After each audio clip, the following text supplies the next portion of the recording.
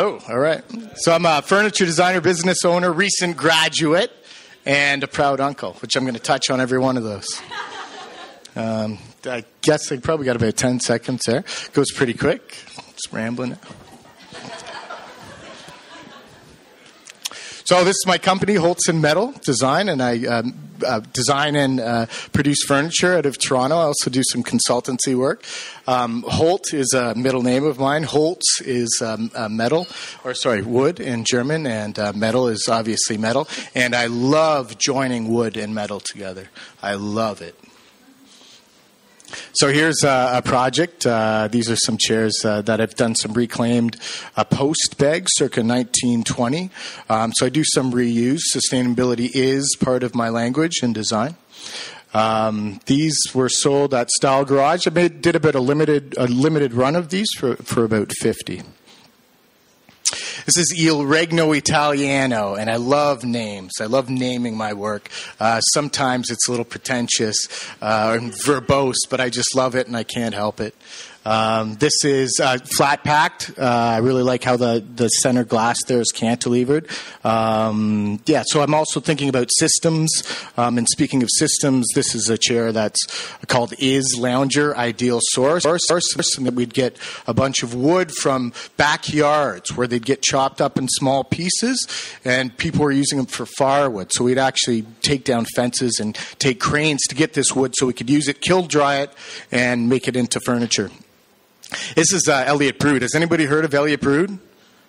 Yeah? One guy? All right, good enough. Juno-nominated band, friends of mine, and I made this fold-down chair for them. This is really the epitome, I think, of Holtz and metal. And this is the fusion of metal. And the whole thing knocks down. I got the next slides, really how I articulated all these joints. And this is really where I better than sex, if I may.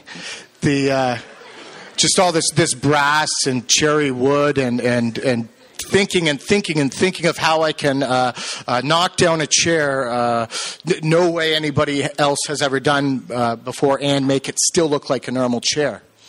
I've also done some lighting. So this is just a white oak wrap, stainless steel. With some bulbs just kind of poking out, kind of a modern Scandinavian. I studied in Scandinavia, so it's ingrained in me. I do have a little bit Danish in me.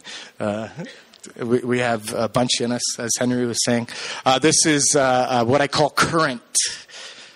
Sit on that. Just sit on that. Current. So steam. I put about 300 hours. This was my final project, shared in college. So this is called Tangent. Bear with me. I do like the name of it. But this is down at the music club in CNE Fairgrounds. This was one of the first big commissions I got right out of school. My friend Gabe in the back there really helped me out with it. It was hell. We did about 12 of these tables, and it was hell. I did the Gladstone Hotel. Come up to my room. And this is something where, is Henry still here tonight? Henry, the ad exec? He's out, eh? Oh, no. Hey, there you are. So I'd like to work with you, sir. So this is something, communication, perfect intermission. I was going to just sit here and do nothing, but I'm going to talk to Henry about on this one, is fusing furniture with communication. The idea of that was to give furniture a voice, as best as I can say for that right now. Sorry to single you out, Henry. Intermission.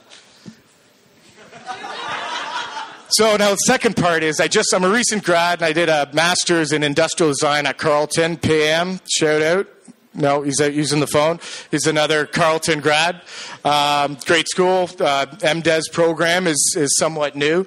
And it was a hell of a process, because you go from designing, drawing, and making things to writing 100 pages and researching and reading like crazy. It's something else. So this is my title, Biology as a Muse, exploring the nature of biological information and its effect on inspiration for industrial designers. I created a toolkit to help designers, to help all of us find inspiration. This toolkit could have been music toolkit. I chose biology. So we're searching from source to source biological information. Everybody knows biomimicry. I was right in the thick of it for 2 years. So what I had done is compared analogies using furniture design and biological analogies. I had a 3D. It's so hard to get through this right now. I had a 3D toolkit and a 2D toolkit, and I compared how the designers were inspired, difference from the 2D, the academic, and the experiential. What it turned out is that quick on that is the designers were really inspired by it. It was a toolkit that people were very excited about. Biology is a muse, and we know that, but we have to package it.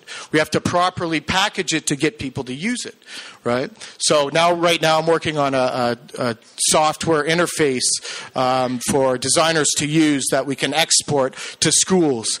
I'm going to just skip over this. There was a poem that I wanted to read, but Shakespeare and biomimicry equals awesome.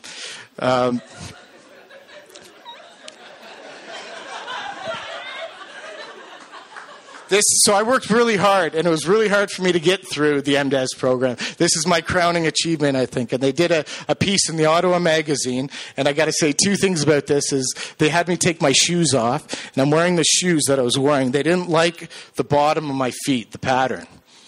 They're not designers. Now, and I also had a mustache. This is Owen, the new uncle part. Owen Andrew Wehrspann, I'm new uncle. And this is my friend Martin. It's his birthday. And can we sing happy birthday for him? Happy birthday to you. Happy stand up day to you. Happy birthday, dear Martin. Happy birthday to you. Thank you.